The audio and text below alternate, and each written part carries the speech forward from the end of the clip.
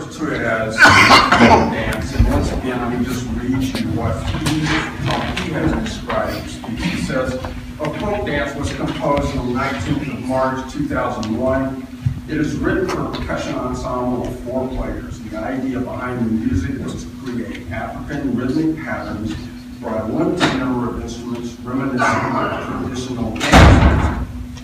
Each individual player is assigned specific patterns to be realized on 2 or 3 instruments. The entire piece is based on 3 basic rhythmic cells, and I'll demonstrate those in just a second. All other rhythmic patterns are derivations, elongations, or permutations on these 3 cells. So the 3 cells that he's referring to is that one is just 8th notes, where the steady 8 notes. Another one is triplets, and then another one is more syncopated rhythms. Okay, and really what he does here is that he takes these various cells and he puts them together in different ways and passes them around the ensemble from player to player, and you get a lot of 2+3 going on, two duple, 2+3. Duple versus triple, okay? And so you get a little bit of a rub, you know, when you hear that 2 against 3, but very common in a lot of the African cultures. Let me also say this, and that he calls this a folk dance. Generally speaking, in most of the African cultures, but not necessarily all, a lot of percussion instruments are used to mainly accompany, okay? One of my passions for years, those of you who know me, have been Cuban music.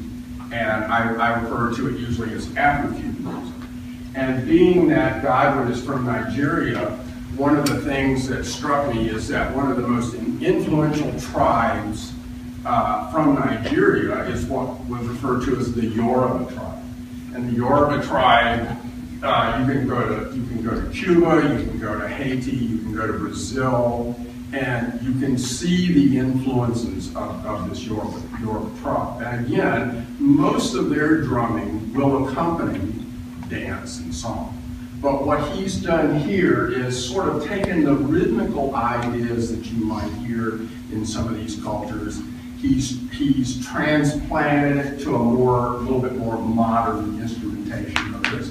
We don't always have the availability of African instruments.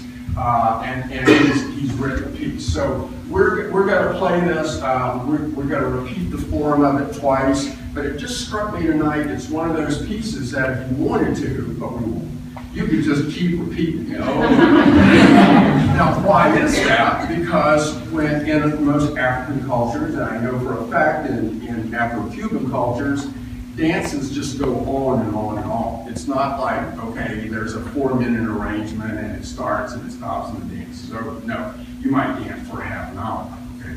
But we won't play it that long, I promise you.